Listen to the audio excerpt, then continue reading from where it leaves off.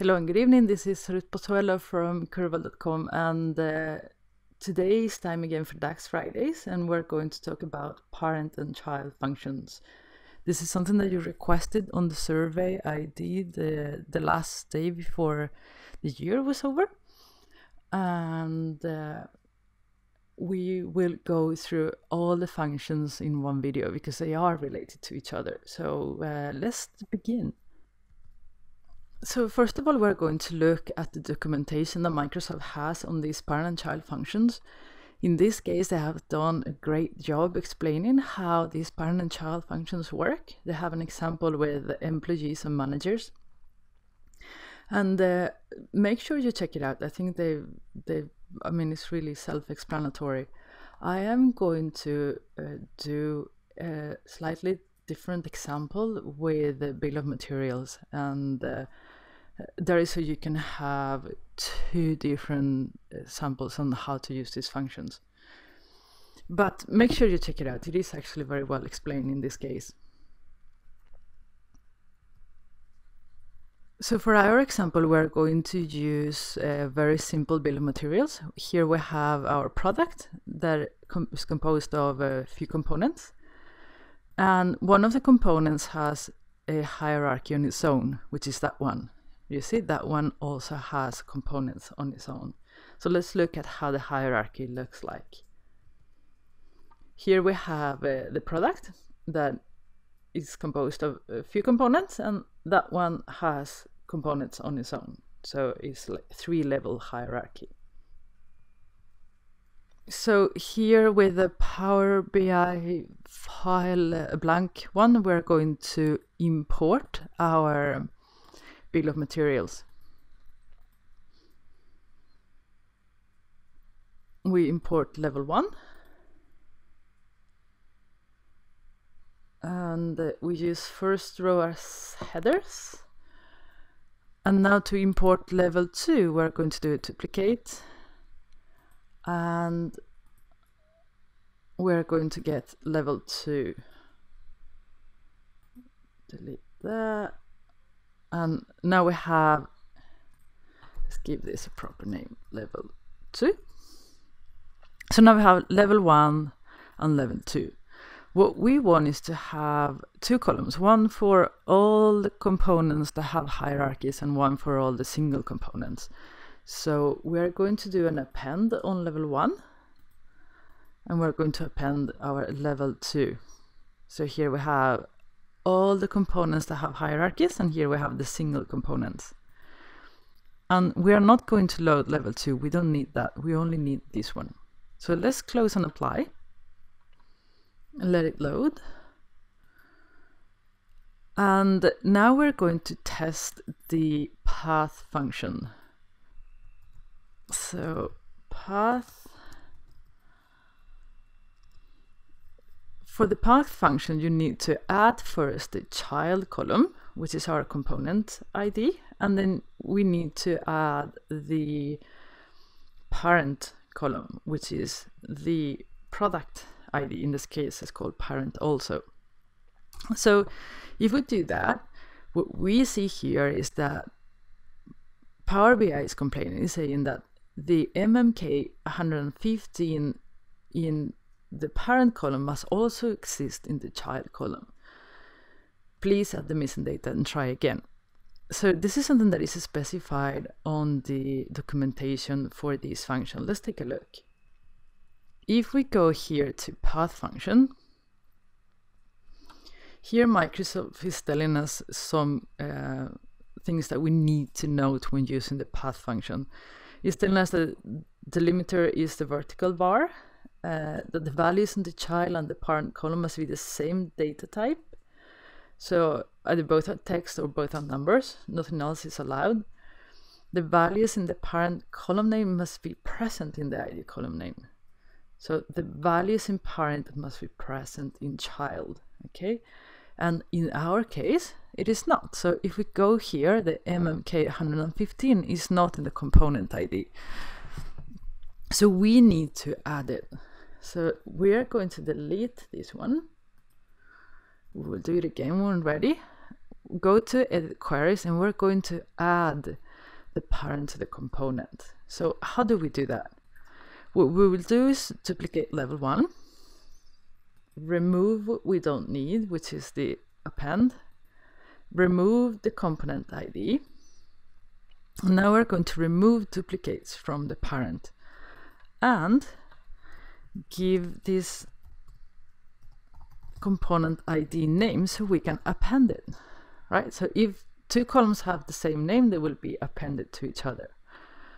We're not going to load these, so we're going to disable load, and we go back to level 1, and here we have our append query. We're going to edit that, and we're going to add our component ID, the one that we just created. Look what happens. You see? It gets added in there. So we just trick Power Query a little bit to just move the parents that were not in the child ID into the child column. So now that we have all the parents present on the child column, let's close and load. And we are going to try the path function again. Path. And then again, we have to have first the child and then the parent. And here we have it. So here we have the entire path. Here is the highest level, second level, and then here is the third level. There is actually a function that allows you to see that a lot easier. And this is the one that we're going to show you now. It is called PATHLENGTH. And PATHLENGTH, it requires only the path that we just created. So let's give it that. And look what it does. It just creates a hierarchy for our text hierarchy. So now we know which components are on level 1, 2, and 3. Another function that you can use in when working with hierarchies is PATHITEM. And what PATHITEM does, let's look into the documentation. We will go up here because I think that this is a great example. So PATHITEM returns the item at the specified position, counting from left to right. Okay, so let's try that.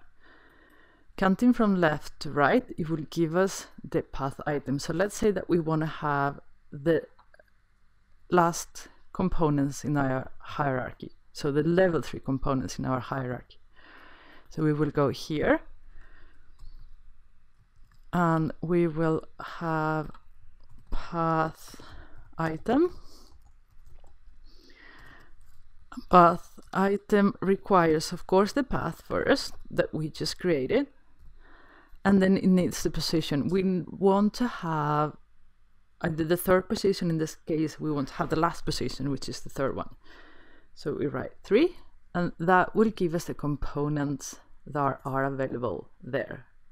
And you can see that that's exactly what it does. There is another one in case you don't know how long your hierarchy is. In this case, we have it because we have here 1, 2, 3, but imagine if you have a huge list of materials and you have not done that, use path length. You can actually use something called PATHITEMREVERSE. And what it does is the same thing, but it starts counting from right to left. So if we get, well, not really, but let me show you. PATHITEMREVERSE, of course, it needs first the path. And then if we say we want to have from right to left, the one that is in that position, the first one. Look what it does. It does a little bit different. So it takes the first one that it finds on the path hierarchy. So this is the first one, this is the first one, and that's the first one. So it's not like the other one that it will go from left to right and then you didn't find anything on the third one. Here it will always find something on the first one. If we put a 2, of course there is no second level here, so this one will disappear. So make sure that you understand how these work so you don't get strange results. The last one we're going to go through is PATHCONTAINS, and this is very useful because it tells you if a specific item exists in the path. Okay, so let's go back to our example. We go to new column, PATHCONTAINS, and then we have there, of course, it needs the path that we created. And now we want to know where our LPAC component is. And we will get it here. It will say, no, it's not in here, it's false. Yes, it is in there, it's true, false, false, false, false. So it will tell you, okay, this component is in this level of the hierarchy. So you could, for example, see that if you have path length, that is in the second level of your hierarchy. So it makes it useful if you have long list of components to find the ones that you're looking for, and to see if this is an assemble or this is a part, or yeah, it is useful in many ways. Great, so now we have explained all of the parent and child functions with the bill of materials example. I hope that is useful for you, and make sure you check also the employee and boss or manager example that Microsoft has on their website.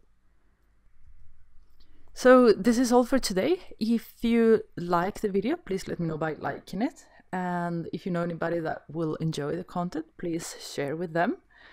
If you have any comments, questions, suggestions, as always, you can contact me in any of the social channels listed below or here in the comment box. And subscribe. I publish Power BI videos every week. Have a great evening. Bye.